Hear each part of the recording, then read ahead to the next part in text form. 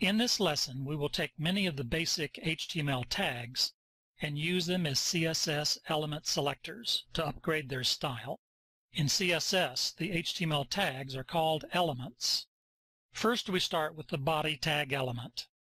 When you first set up your main CSS file, you typically want to establish the basics for your entire page. These can include background color, background image, default font size, color, and font family. All of these can be handled in the body element. For example, body, background color, linen, background image, URL, pics/tree.jpg, font family, Vera, Arial, Helvetica, sans-serif, font size, 15px, color, $24425C. We've already seen a little about CSS syntax, for example, H1 color blue. Each CSS style starts with a selector and is followed by one or more declarations within open and close braces, each declaration being a property value pair. Element selectors select all HTML tags of the same name, for instance the P tag, P, text align, center, color, red. For example, open paragraph tag. All paragraphs with only the P tag are centered and red. This is a demonstration of how the element selector works. Close P tag. The ID selector uses the ID attribute as an HTML element to select that specific element ID as a unique identifier. On any one page, there can only be one of that ID. Also, the ID name cannot start with a numeral. For example, $first_heading, color red. And the HTML which uses this, open angle bracket, H1 ID equals first_heading, close angle bracket. This is the first heading on the page, close H1 tag.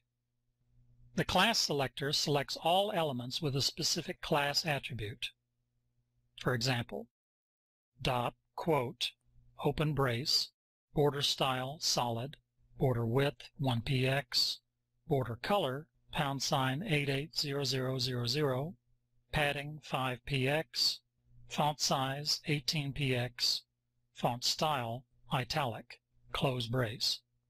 Here we see a class called quote, which uses larger type, italics, and a dark red border.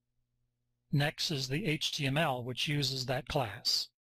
Open angle bracket, P, class equals, quote, there are more things in heaven and earth, Horatio, than are dreamt of in your philosophy.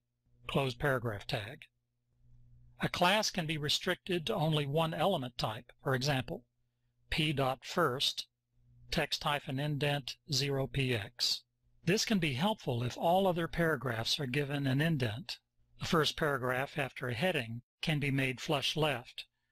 We can also use more than one class at a time. For example, open angle bracket, P class equals, quote, first space, quote, end quote, close angle bracket, quote, Houston, we have a problem, end quote, close P tag.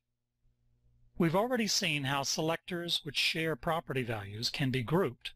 H1, H2, H3, open brace, color, steel blue, semicolon, close brace. In the earlier lesson on the head section, we learned how to link to an external style sheet, a file with sets of selectors and declarations. For internal CSS, we have the same selector declaration combinations, but set within open and close style tags. For example, open head tag, open style tag, body, open brace, background -color, dark slate blue, semicolon, close brace, close style tag, close head tag. And for inline CSS, you have the same selector declaration combinations within a style attribute. For example, open angle bracket, P style equals, quote, text-indent, 50px, semicolon, color, steel blue, semicolon, close quote, close angle bracket. This is important text, period. Close p tag.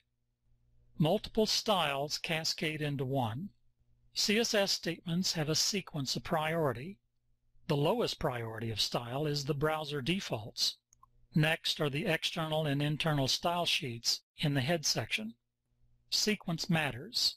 If you link to your external style sheet after the internal style declarations, the external CSS takes priority over the internal. Finally, the inline style declarations take the highest priority. For all style information that uses the same selectors, the highest priority replaces the lower priorities. For example, external, P, open brace, color, colon, blue, semicolon, text hyphen indent, colon, 30px, semicolon, close brace. Internal, P, open brace, color, colon, green, semicolon, close brace. And inline, P, open brace, color, colon, red, semicolon, close brace.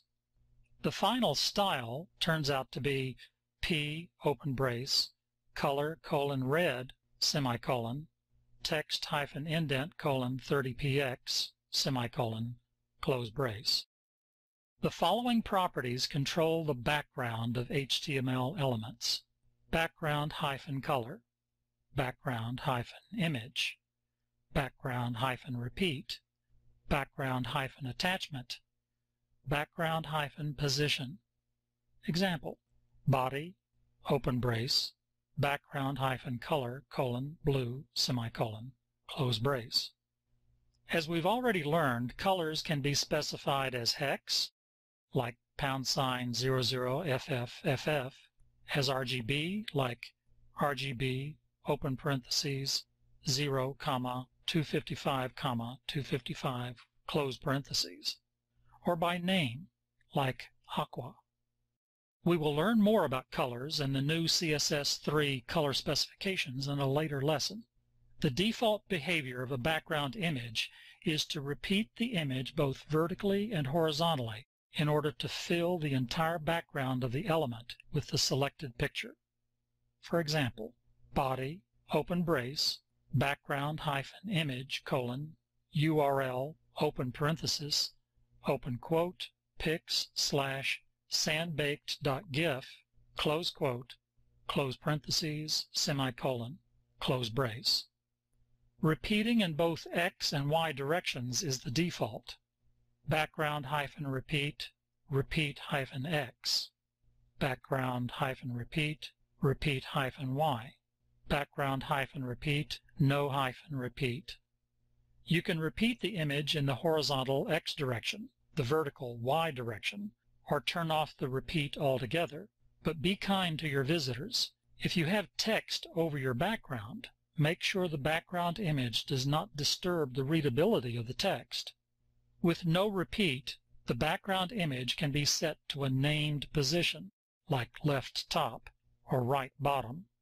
For example, background hyphen position, colon, right space top, semicolon. The background attachment property controls the position of the background image as you scroll down the page. Scroll is the default. Fixed keeps the image stationary. For example, background hyphen attachment, colon, fixed, semicolon. CSS allows background shorthand versions to make your code more compact and simple. For example, body, open brace, background, colon, $FFFFF, URL, open parentheses, open quote, sunset.jpg, close quote, close parentheses, no hyphen repeat, space, right, space, top, semicolon, close brace. The sequence for background shorthand values are background hyphen color, background hyphen image, background hyphen repeat, background hyphen attachment, and background hyphen position.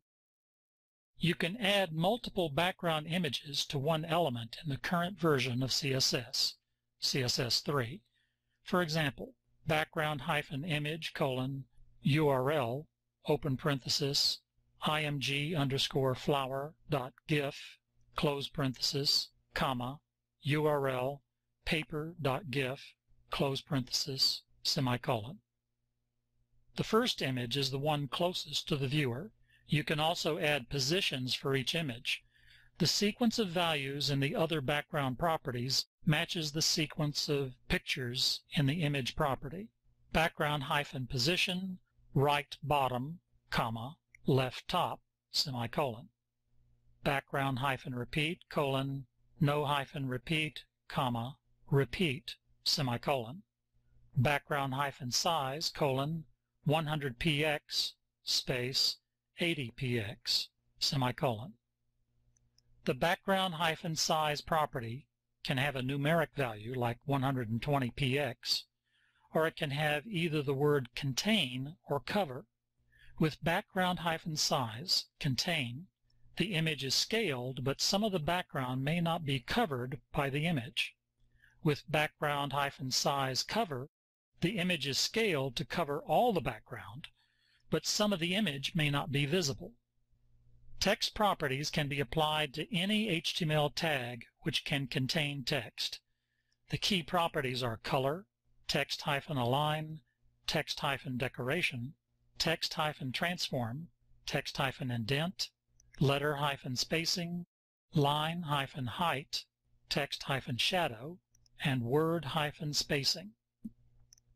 Color is the text color.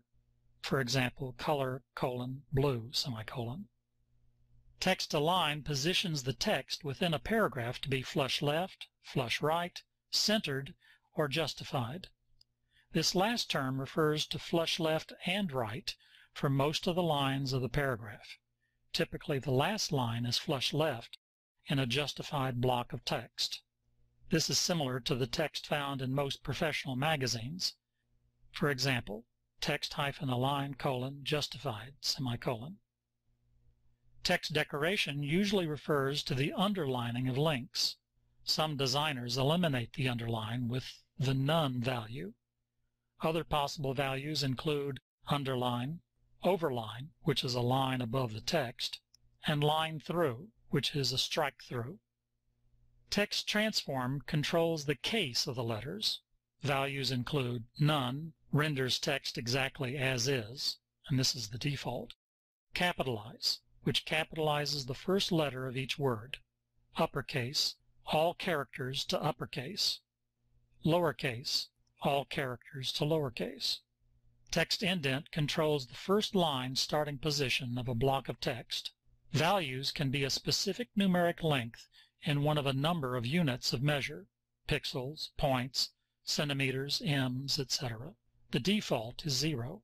Values can also be expressed as a percentage of the parent element's width, default 0%. Letter spacing controls the space between characters. Normal is the default and adds no extra space. A length in pixels can define extra space, but negative values are also possible to tighten up the spacing of characters in a word. Examples: .tight2, open brace, letter-spacing, minus 2px, semicolon, close brace. .air5, open brace, letter-spacing, 5px, semicolon, close brace. And here is the HTML which uses both of those classes. Open angle bracket P, class equals, quote, tight2, close quote, close angle bracket. The words in this paragraph are tightened up by 2 points per character, period, close P tag. Open angle bracket P class equals, quote, air5, close quote, close angle bracket. The words in this paragraph are loosened by 5 points per character, period, close P tag. Line height defines the vertical spacing between lines within a block of text. Normal is the default, 100%. A number used is multiplied by the current font size to set the line height. 1.0 equals normal. A length is a fixed line height in a specified number of units, pixels, points, centimeters, etc. A percent is a line height relative to the current point size. Examples: line-height, 11px, semicolon, line-height, 1.1, semicolon, line-height, 110%, semicolon. Word spacing increases or decreases the white space between words. Negative values are allowed. Normal is default. A length defines space in pixels, points, centimeters, ems, etc. Negative values are allowed. CSS3 justified text. In CSS3, the property text-justify can have one of three key values: auto, enter-word, distribute. Auto, the browser determines how to achieve text justification. Enter-word, only the space between words is adjusted. Distribute, spacing between words and letters is adjusted. And now for your action item.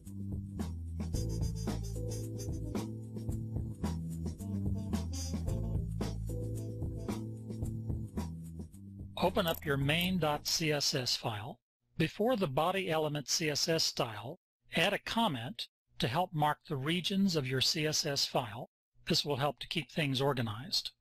Containers, end containers, and block in the text region of your CSS file.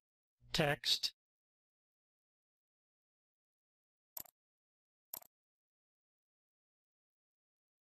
end text,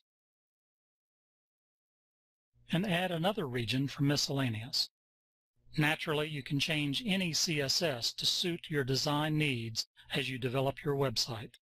Change the body element font size to 15px. If we did not include a font size, the default would be 16px. Add a P selector to your text section with the following declarations: P, open brace, text-indent, 30px, semicolon. Next, add a class to the P selector. P.first, open brace, text-indent, 0px, semicolon. Next, grab a public domain clip art image of a tree.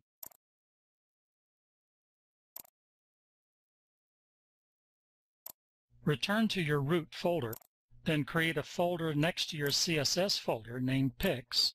Unzip the image and copy the medium-sized picture to your desktop. Then move the picture to the Pics folder. In the Containers section of your CSS file, add to the body element background-image, URL, open parenthesis, open quote, /pics/ and then to make it easy on us, let's copy the name of the file, paste it in, semicolon, background-repeat, no repeat, semicolon, background-position, right top, semicolon. Okay, let's open the file in paint.net and change the orientation. Image, flip horizontal, save. I changed the orientation of the picture using paint.net so that the trees are leaning to the right. Add to the text section, add head, open brace, font-size, 10px, text-align, center, color, saddle brown, letter-spacing, 5px, text-transform, uppercase. Save your CSS file. Frequently, when I'm developing the design of a new website, I keep the CSS file open to make adjustments to the design as I test the output. Open your template.html file and make the following changes and additions. After the last main section paragraph, add the following: open angle bracket, P, class equals, quote, add head, close quote, close angle bracket, advertisement, close P tag, open angle bracket, P, class equals, quote, first, close quote, close angle bracket. An advertisement will go here, comma, hopefully generating revenue for the website, period, close P tag. Save the file and open in your browser.